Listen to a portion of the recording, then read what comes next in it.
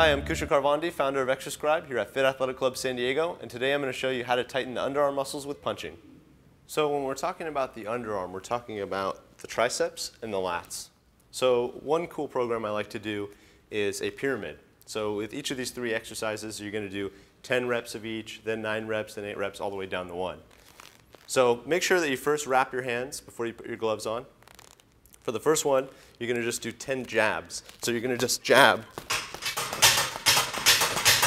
Really trying to use the hips and not just the arm. You're going to do 10 per side, and then you're going to go to 9, 8, and so forth.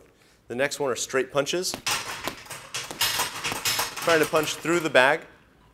Again, you're going to do 10 reps, then 9 reps, etc. for each arm. And the last one are hooks, but these hooks, instead of doing a big haymaker, you want to keep it very close to really keep it tight in the triceps and in the lats. So you're going to come to each side, alternate sides, 10 reps each, then 9, then 8, all the way down to 1. Again, I'm Kusha Karvandi, founder of Exerscribe here at Fit Athletic Club San Diego, and today I just showed you how to tighten the underarm muscles with punching.